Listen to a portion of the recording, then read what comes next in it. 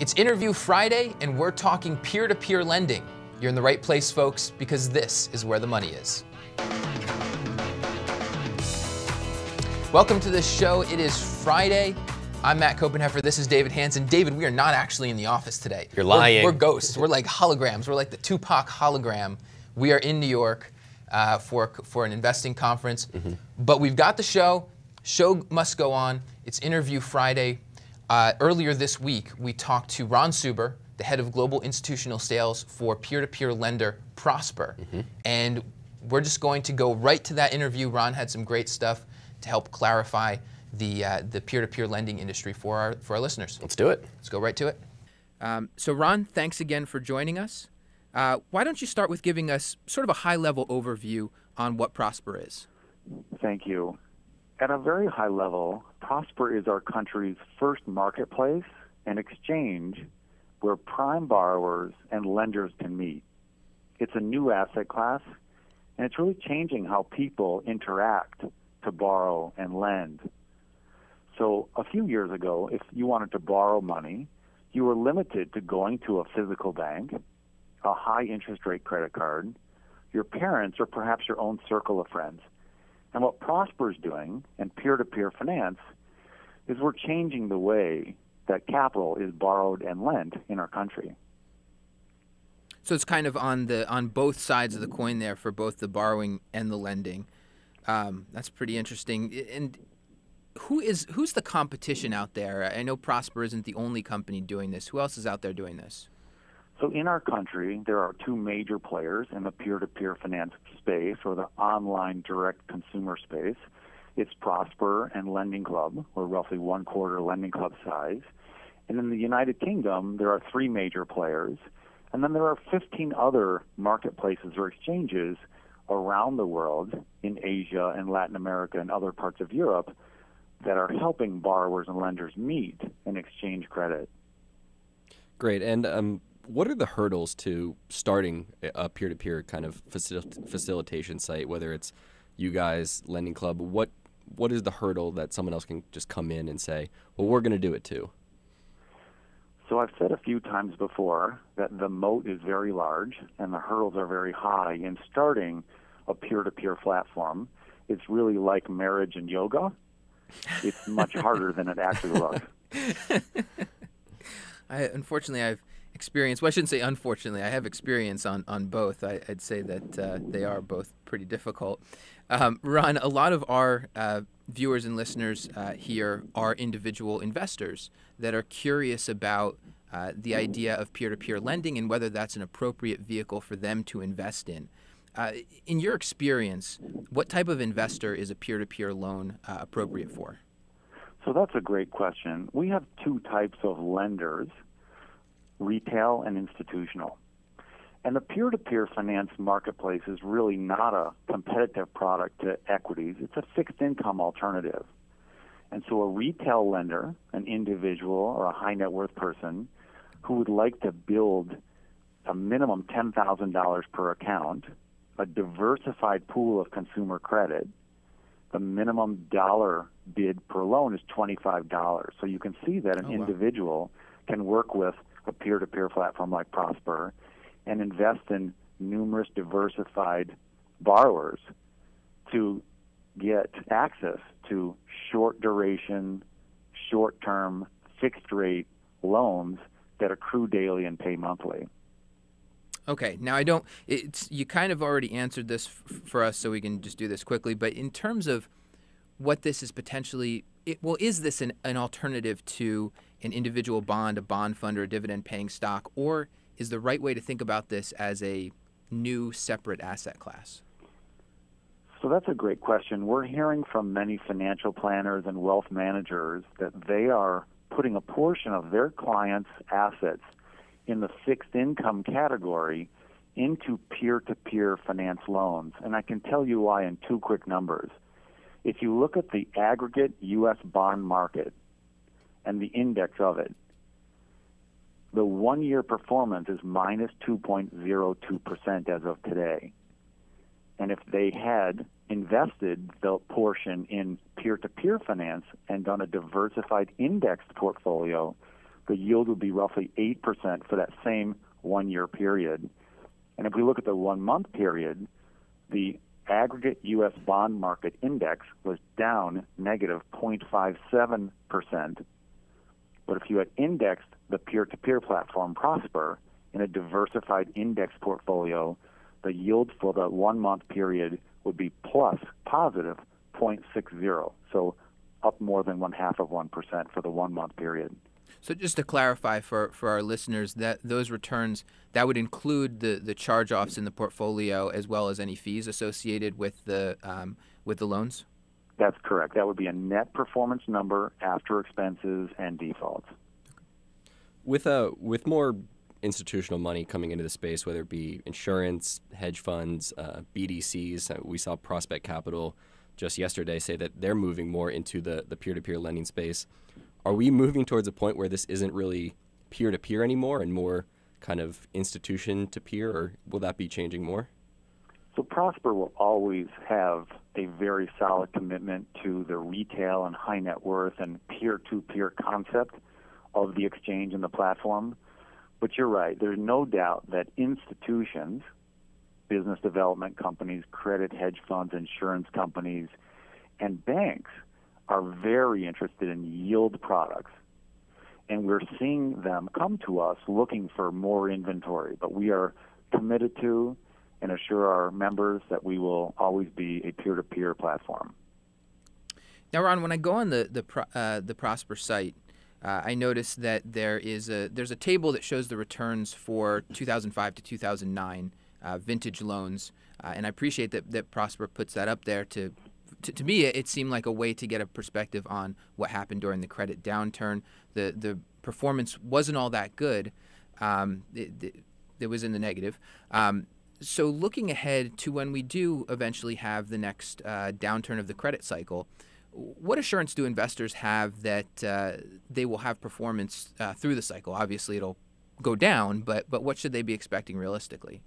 Yeah, that's a great question and one we get often. There are really three different versions of Prosper, and the one you just mentioned, that 2005 to 2009 period, is a different firm. It's nothing what Prosper looks like today.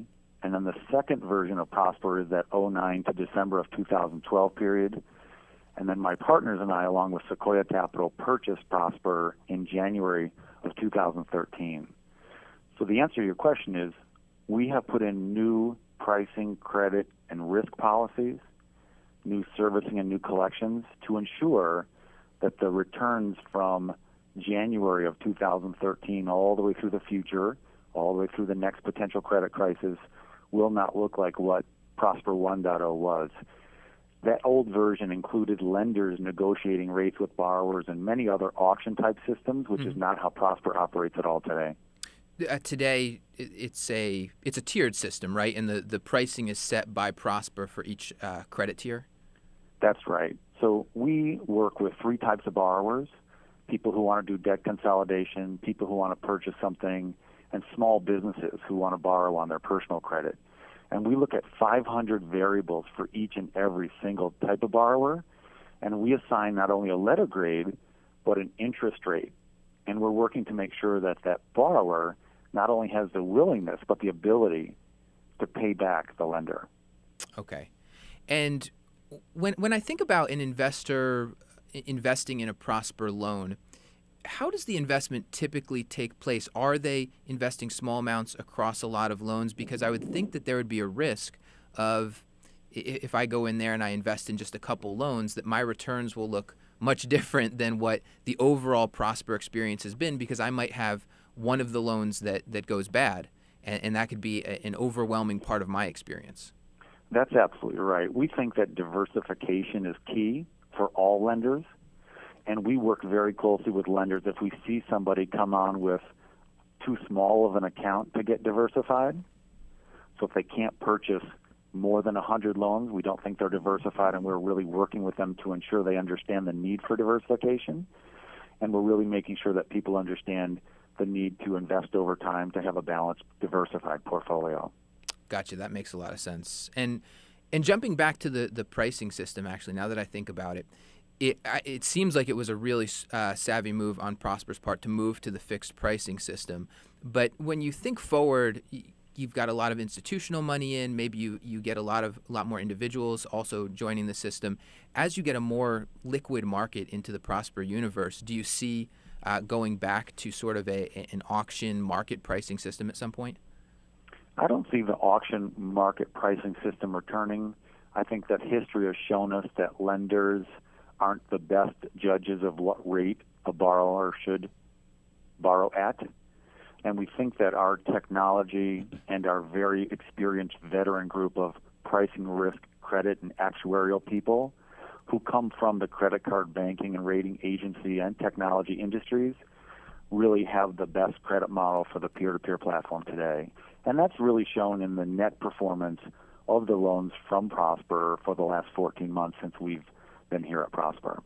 Yeah, and you talk about lenders historically not being the best at pricing risk all the time, and we're seeing data from the OCC, the Fed survey of some loan officers saying that they're starting to see standards across the board ease a little bit, especially when it comes to consumer credit cards, auto loans, et cetera.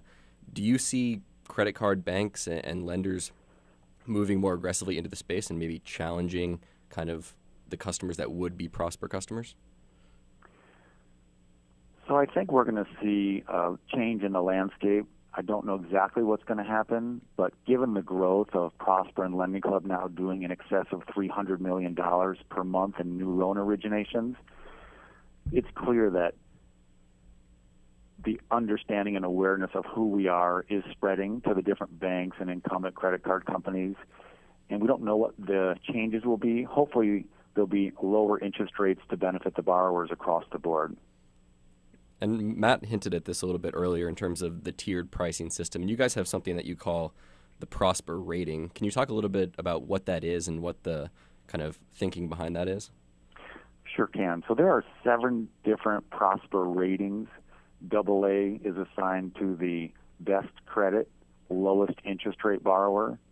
And then there's A, B, C, D, E, and then our HR, that higher rate, smaller loan size. And so every borrower who comes to us, we are verifying their identity, employment, occupation, all the data about them. We're pulling social media data from the agencies like FICO and Experian, and really studying each individual and assigning a letter and a number and an interest rate to that person. And we might find a borrower who wants to borrow $20,000, but our analysis might come back that that person actually only is able to borrow 10 from us, and it may be a 3-year loan request, and we may suggest a 5-year based on the amortization and the lower payments, helping that borrower get the right amount of money at the right term to help them rebuild or build or improve their personal financial credit. Right, and just thinking about the model of a lending club, of a Prosper, it's not a bank. So can you kind of walk us through what kind of banks you work with? What do you need from a bank in order to operate your model successfully? So we use banks for the origination of loans for a very short amount of time, and we hold the cash on behalf of our lenders at large banks. So we're working very closely with the banking community around the country. In fact, we have banks sending us borrowers, and some banks are actually buying AA loans to hold on their balance sheet. So we really think that the banking community has understood we can be a great customer and actually help them facilitate what they're looking for as well. But the way it works is we link to the borrower's bank account. We process their request for money. In an average of 4 days, we will have found the lenders to fulfill the loan. We will originate the loan, and then we will work with the bank to put the money in the borrower's account. And then every month we will work with the borrower's bank to take their payments electronically from the borrower's bank, and then we will give back each month to the different lenders who've invested in that borrower's loan. So that's interesting. It's the banks then don't necessarily need to see Prosper as the enemy moving in to disintermediate, but more as a partner that is opening up a new opportunity? We think the banks are not our competition. We actually think that our competition is education and awareness for borrowers and lenders. I had breakfast with the president of one of the country's biggest banks on Saturday in Chicago, And there's a lot that the banks can do and want to do with the peer-to-peer platforms. Great. And looking ahead, I heard you talk about this at a conference you were at. I saw the video online, and you were talking about the idea that this could be paired with a social network down the road. To me, Facebook and LinkedIn came immediately to mind. I was curious if you could spill the beans for us on any discussions or any plans going on that could link up Prosper with one of these social networks. Yeah, there's no answer to the question, and even if I knew it, I probably wouldn't tell you what the answer was. I know. I think it's a great question and one we talk about often. If you look just, for example, I'm not foreshadowing anything specific, look how Priceline has moved in between the airlines and the hotels. And look how some of the other fintech, financial tech firms have moved in between the recruiting agencies and some of the other old line businesses. It wouldn't surprise anyone to see Amazon, eBay, Yahoo, Apple, Google better integrate this peer-to-peer solution, borrowing and lending, into their networks. That's interesting. Would Prosper ever move in the direction of becoming more like a social network itself in terms of connecting people with other people? Well, that's a great question. It's not something we're going to be doing this quarter or next. We do have 2 million members who have visited and done business with Prosper as borrowers or lenders. But you're right. We are a big data. We're a financial technology firm, and we do connect people with money. 2 million is not a bad starting point. Well, Ron, we really appreciate your time. We really appreciate you joining us and explaining a little bit more about Prosper and the peer-to-peer lending opportunity in general. Thank you both. Great stuff from Ron there. And as always, let's just head right to the Twitter sphere to finish out the week. What do you got? Let's do it. This one is from Professor Jeremy at Jeremy HL. Warren Buffett's idea of heaven. I don't have to work with people I don't like. And that links out to an article on Forbes, hashtag Buffett, hashtag BRK. I read that, David, and I wonder, what are you doing here? Why am there's the long laugh. Very, very enlightening. Not surprising, though, from Buffett. He always gives us the tidbits. It's a lot about culture. We hear a lot about Buffett and the managers that he chooses for the businesses at Berkshire Hathaway. And that says a lot about how he thinks about choosing people, how he thinks about the people that he's going to work with. And not even just at Berkshire. If you look at other companies, low turnover at the top is usually a good thing. When we see banks churning through management, it's usually not the best time for the bank.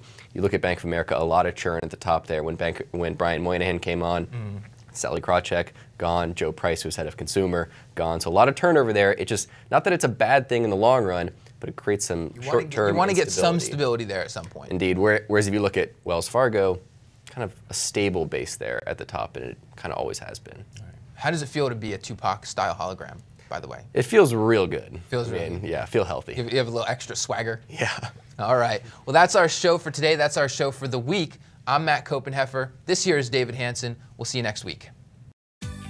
People on the show may have interests in the stocks they talk about, and the Motley Fool may have formal recommendations for or against. Don't buy or sell stocks based solely on what you hear.